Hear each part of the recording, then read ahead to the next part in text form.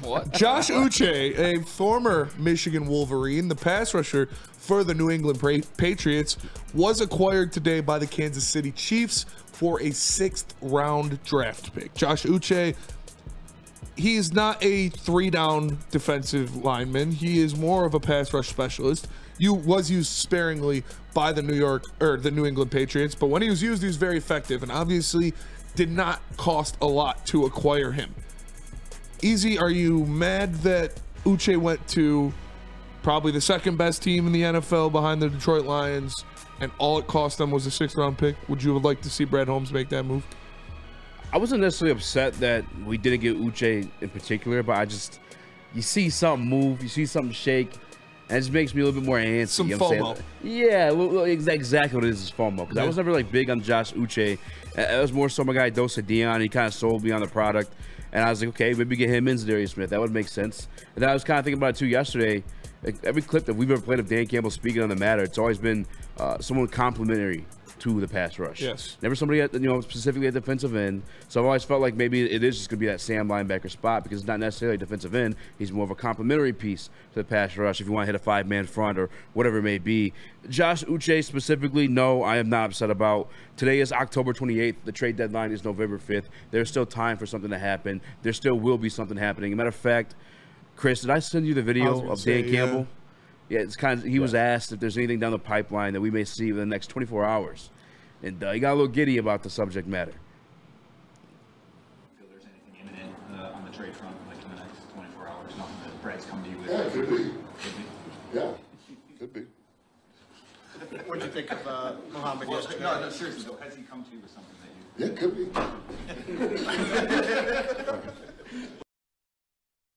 Have Dan Campbell getting a little giddy. Yeah, it could be. It's like, it's the same energy as Kodak on the Charlemagne on maybe. Yeah, I hope so. Yeah. Like when Kodak was interviewed by Charlemagne in the Breakfast Club, he had that obviously famous quote. It's the same energy there from Dan Campbell. And again, we're going to get this done. They're going to get help at that position. You've heard both of them say it repeatedly that he's working on it. Brad Holmes is working on it. He's making calls. Nothing is off the table. You see Dan getting a little excited about that as well. Uche, would he have been nice for a 6th-round pick? Yeah, I would have loved to have him for a 6th-round pick, but he's not the Dan Campbell guy. I know how people don't like to hear that when they see the Kansas City Chiefs, back-to-back Super Bowl champions. Like I said, probably the #2 team in the NFL behind the Detroit Lions, go out there and get him. You feel the FOMO. You feel like, damn, we could have had that guy. We know what these guys like. These guys like versatility. These guys like people that can play in different spots, do different things, and are not one-trick ponies. Josh Uche is very much, I don't want to be disrespectful and call him a one-trick pony, but he is a pass rush specialist. And as much as that we need that, as much as it sounds like that would be great, he would not fit the scheme of the defense as well as some of the other guys. They don't value it the same as a 3-down edge rusher who can set the edge, help in the run, bump into coverage if needed. It does make sense because you didn't just lose a pass rusher. You lost the best player in football in Aiden Hutchinson. Like, he literally was the best player in football up to his injury. You lost a 3-down defensive lineman in Marcus Davenport, so you're not going to fill that role with just a pass rush specialist. If they got him and then got somebody on top of it, like you said, maybe Zadarius Smith and Uche, that would have been great. But they're still going to make a move. They're going to get somebody, and my money is going to say it's somebody that'll be more impactful than Josh Uche. That's the other part of it, too, is like maybe Brad didn't want to give up that 6th-round pick because it's a part of whatever package he's cooking up right now. Like, there's maybe somebody beat him to the punch, and they called him like, look, you got to pull the trigger on this now, or we have somebody else that's willing to do it.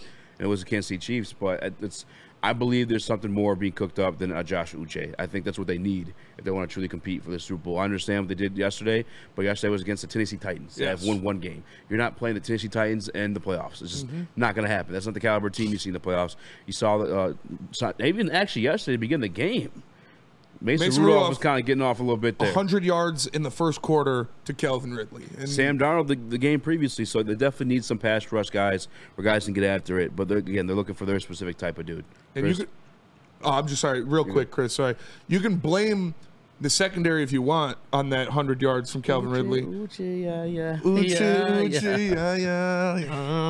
If you have all day back there, which Mason Rudolph did, a guy like Calvin Ridley, who fell off a little bit, but he has some of the best route running acumen in the NFL. He's got crazy feet.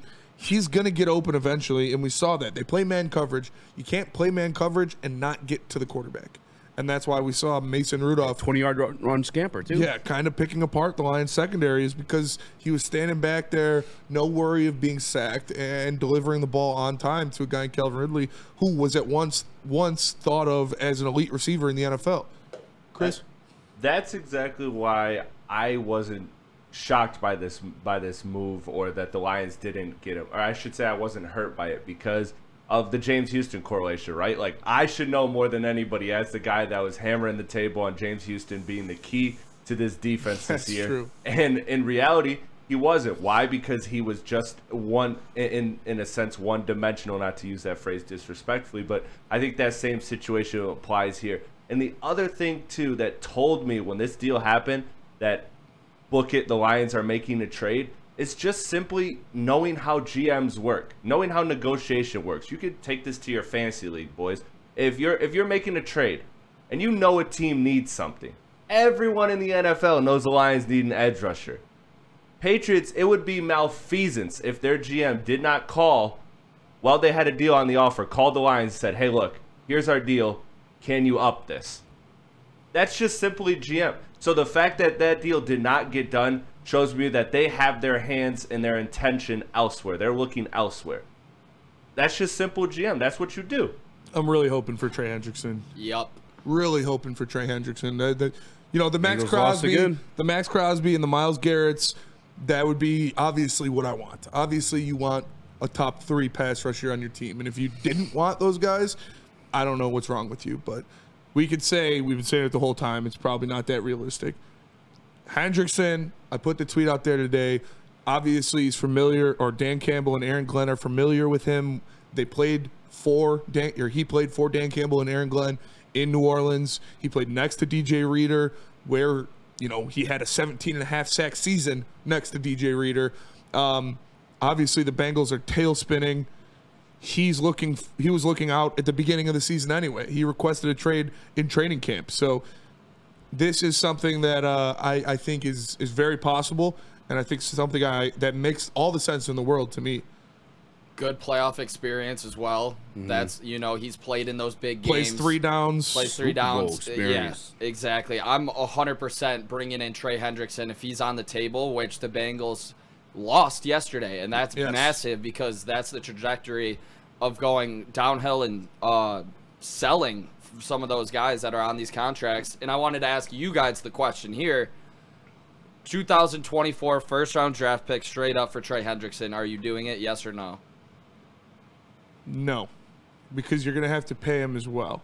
I don't think he's on for next year. He's on for next year. That's tough. I mean, first round steep. I guess I'll put you this way: if Brad made that choice, I wouldn't have any reservations. I'm fine with it. I'm still just happy if we were going to get him for something lower. I mean, obviously, probably would be a little bit happier if we were to get him for something lower. But I understand it. Like I think he's only 29 or something like that, which isn't super old. He's been consistently productive his entire career. He has a familiarity with DJ Reader, as Spinney said. No, I wouldn't. And I look at some of the guys that have been traded with those similar careers. It kind of goes for something like that at that point in their career. First round pick? Yeah, and you kind of got us by the balls in the situation, too, because it's just something we need. Actually, yeah, I would. You have to, right? Yeah, I mean, his numbers are elite numbers if you think about it. The last 3 years, I'm 100% giving up the first rounder. I don't think there is that big of a drop off, or as much as maybe portrayed with obviously it's Crosby, Hutchinson, Garrett when you talk about the elite of elite, and maybe throw in Parsons and Bosa, but I think Trey Hendrickson's just a step below that. Just under them. Just a step below. Yeah. And I think that's still worth a late first round pick. He is on the books next year for 18.5. That's actually a great deal from the production you're getting. That is a good number for him.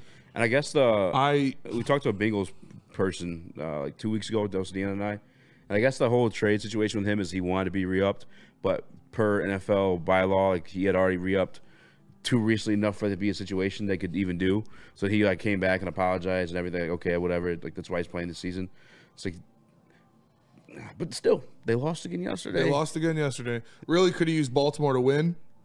That would have been big because now you think, Baltimore loses. They're like, oh, well, we're still in the shot to win the division. But, yeah, that would be the guy I would want the most outside of, obviously, Crosby and Garrett. And obviously, if you guys haven't heard over the weekend, Adam Schefter reported that Raiders owner Mark Davis emailed him or ESPN, and they confirmed they're not trading Max Crosby. Of course, Mark Davis's old ass is emailing ESPN. Rather than a text. ESPN at google.com. Dear I am not ESPN. trading Max Crosby. However, I did see a report that Myles Garrett was part of that too. No. Myles Garrett has not been off the table yet, and I'm still going to keep my fingers crossed. You see Dan Campbell jumping up and down, being kind of giddy. I can't assume that's going to be all due respect, that's not a Zadarius Smith type reaction. Dude. But maybe Dan Campbell just loves ball like that. He does love ball like that, but... Yeah. Oh, my God, if we got Myles Garrett. But they're 100% making the trade. If any other takeaway I had from today's trade from Uche to the Chiefs, it's the fact that the people are saying, oh, we're not giving up assets. We're not sacrificing the future. When you talk about the team that's on the cusp of three-peating, making another significant trade. It's a 6-round pick, too. Yeah. It's like... They're making another trade while they're pursuing a three-peat, meaning like 3 consecutive championships in a row. Like teams trade to get there. It happens. They're going to trade. The Lions are going to make a trade for sure. And it's either this week or next week that it's going to happen because the trade deadline is on Wednesday next week, right? Oh, it's interesting. So, yeah, we'll see.